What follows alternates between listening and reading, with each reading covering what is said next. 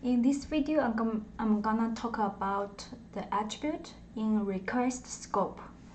So I just have my project set up already. If you still have doubt on how to set up a Spring MVC project, you can look at my previous videos.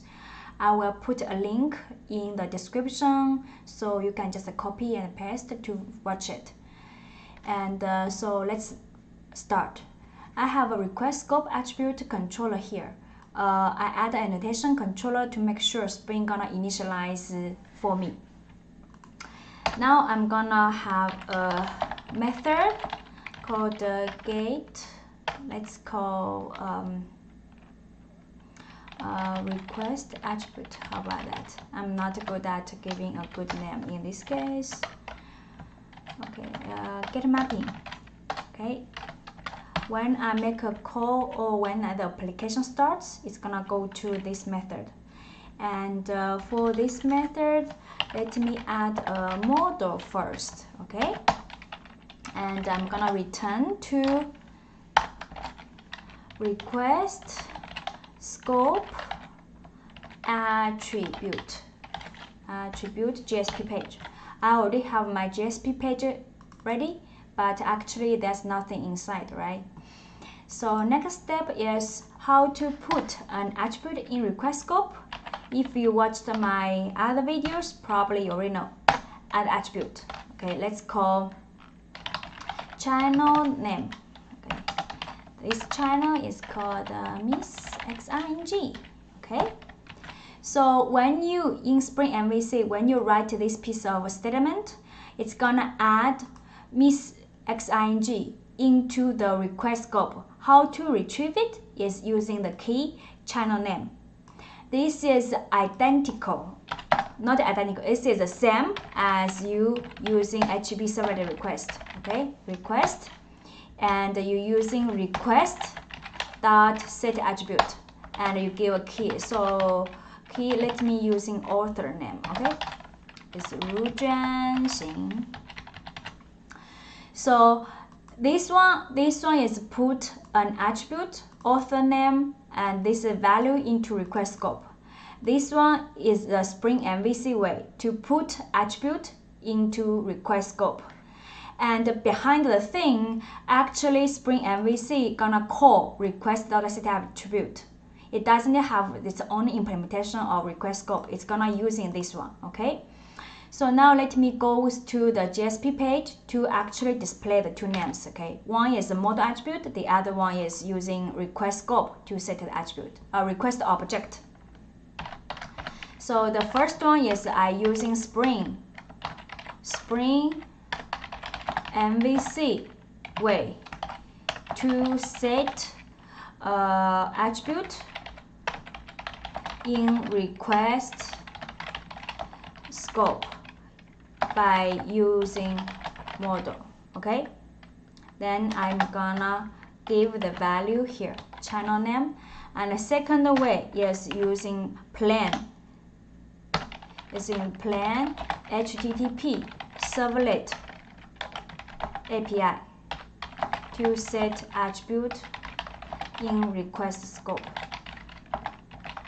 Okay, and this one I forgot the name, key is author name. Okay, so let's let me redeploy the application and then see if everything works.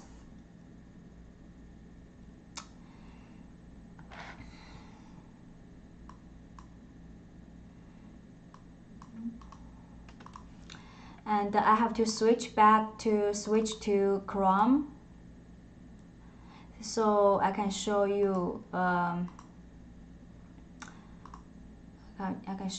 the behavior in the Chrome. Okay, go to the Chrome. Now I'm gonna make a call to the request attribute controller. Enter. See, this is the channel name, this is the author name, and it retrieved the attribute in the request scope successfully. So let me refresh, go through the code with you again. When you add into the request scope and when you return this JSP page, it's gonna be a forward. Okay, so forward happens on the server side, which means the URL doesn't change. Okay, and the request attribute will carry to this next request, and which means the request scope is still available in this JSP page. And I'm gonna make a slightly change, like a string display request attribute, and then this statement I'm gonna put it here, and then here I add a get mapping called display. Okay, now I want to, when I make a call to this slash, I want to this request will forward to this get mapping request. How to do that? Return, add the keyword forward, and then slash display. Good. In this case, when I make a request to this slash, on the server side, it's gonna forward to this method, but they share the same request scope, and the URL in the browser bar, the URL remains no change, so you will still see slash, not a slash display. And in the JSP, you can still see the values because it's a forward. Let me redeploy and show you. I got this idea from my students, and they told me you don't need to start a server every time because it's gonna take longer. You just can redeploy the application, so it is faster. So now it's redeployed successfully. I'm gonna switch back to the Chrome, and here I'm gonna make a call again. Okay, so I can do is another browser bar tab, and you can see you can still retrieve the attribute in the request scope, and the browser bar, the URL doesn't change because forward happened on the server side. And let me change a little bit so you can see the request scope doesn't carry it to the next request. If I change it forward to redirect, okay, I change it to redirect. That's the only thing I change. And what's gonna happen is when you use redirect, browser will make another request to slash display. And when the browser make a new request, the request scope is the fresh one. So you can no longer retrieve channel name and author name in this request. Let me redeploy.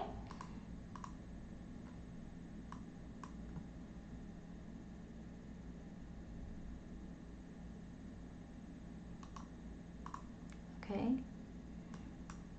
and it's done. So I'm gonna switch to the browser, and I'm gonna do is just click enter. You will see nothing being displayed here, and if you take a look at the URL carefully, this URL is changed because redirect is gonna have two calls. It's gonna make a second call to this URL, and because you make a new call, it's gonna consider as a new request. Okay, the request object and the response object gonna be the brand new, so the previous attribute are not carried to current request. That's the reason you will see nothing here. And you might see something strange here. You have a channel name attached as a query string, and this is something related to redirect. Okay, let me show you in the IntelliJ to explain. So when you have a redirect, and if you're using model to add some attribute, okay, by default setting, if the value is a primitive type or it's a string type, it's gonna automatically append as the query string. So let me add another one for you, add attribute, and suppose here let's using year, okay? And this is an integer, right? And this is a primitive type. But if I create an object, let's add one more. Let me add a model, okay? Package extension.model. Let me add a model. Let's call customer. Okay, customer, and I have a private int ID, private string, which is a name, custom name. Let me provide the getter setters. Okay, and I'm also provide a constructor. The first one is default construct. The second one I'm gonna provide a constructor with 2 fields. And then I'm gonna go back to our controller. Here I will create a new customer, okay?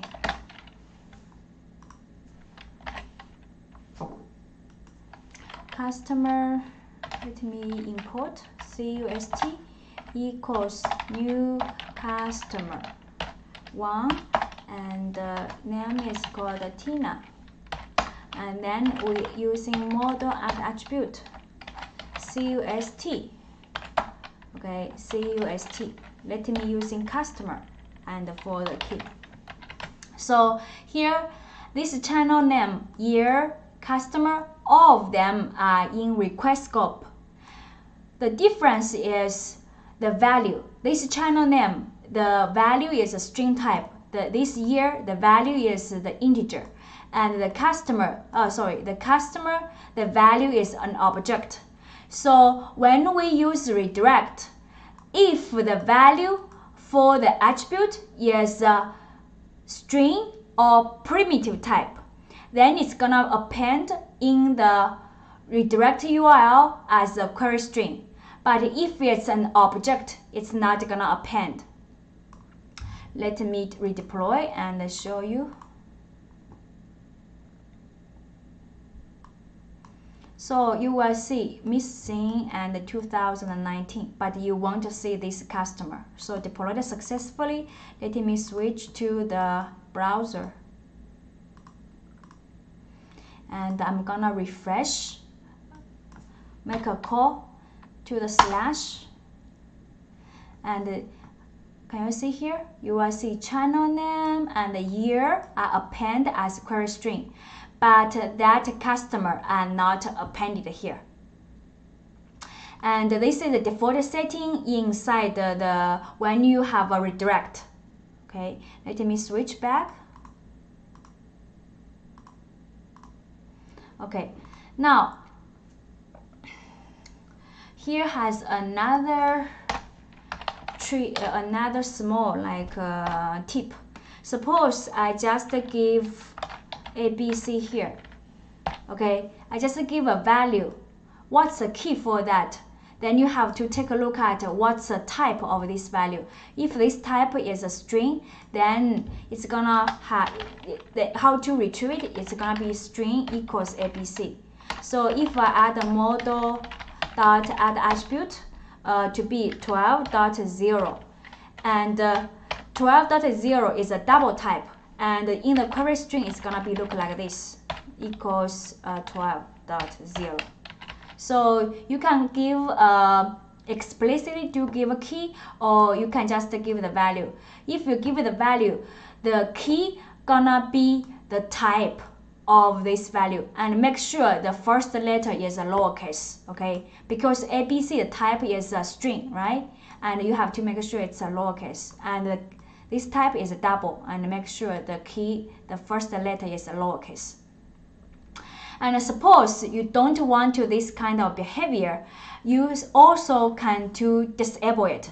How to disable it? You have to do configuration. Where's the configuration? Go to the XML And then here has something called ignore default mode on redirect. Let's using true. Okay. Then let me rerun, redeploy.